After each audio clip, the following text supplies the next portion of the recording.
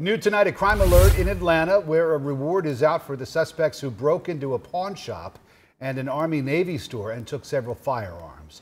The thieves using a stolen truck to smash their way into the store. CBS 46's Jamie Kennedy live at one of the gun stores in Embry Hills. And Jamie, you spoke with a manager there. What was he able to tell you about these thieves and the guns they took?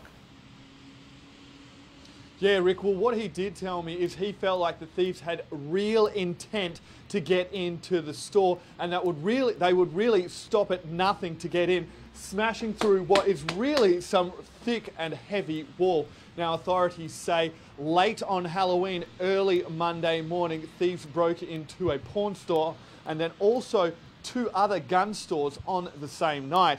Now then on Wednesday, November 3rd, police say they hit two more gun stores. Authorities say the thieves were armed and made off with 20 guns from one of the stores. At the range Guns and Safes, the store manager there says the thieves used a stolen U-Haul truck to smash through a front wall but got away with nothing because the store stores the guns safely.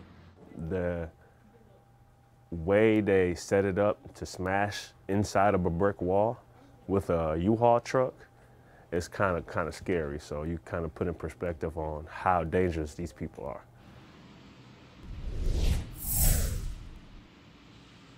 Now, obviously, these gun thieves, authorities are saying that it's probably the black market where they are going to sell the guns, but obviously any sort of gun that is illegal out on the streets is very dangerous for anyone in the community. It's coming up at 9 o'clock. We'll talk about gun safety in stores with the store manager and what that's all about.